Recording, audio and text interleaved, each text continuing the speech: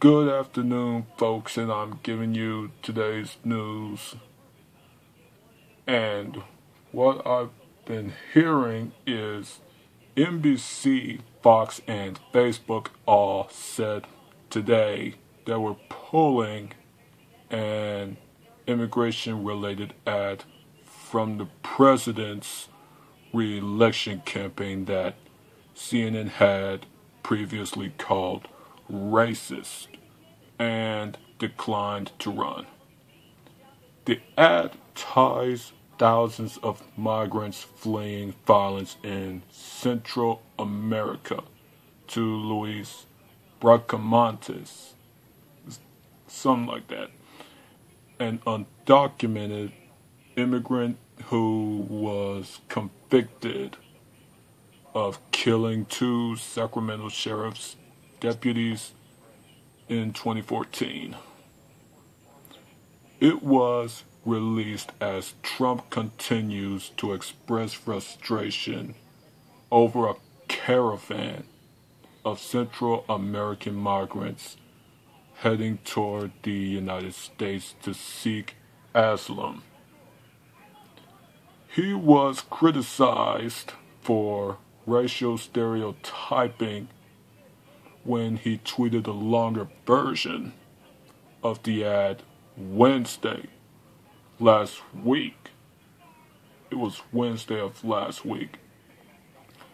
Despite that dust-up, NBC aired the shorter form of the ad, which omitted a false claim that Democrats had allowed Bracamontes to stay in the U.S. over the weekend in the middle of Sunday night football.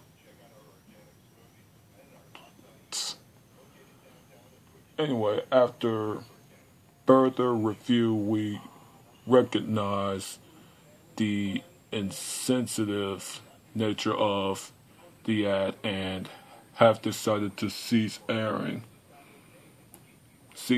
it across our properties as soon as possible. That is, the NBC Universal spokesperson said today.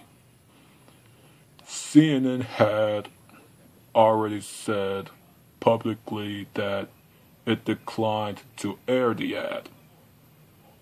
It has made it abundantly clear in its editorial coverage that this ad is racist when presented with an opportunity to be paid to take a version of this ad.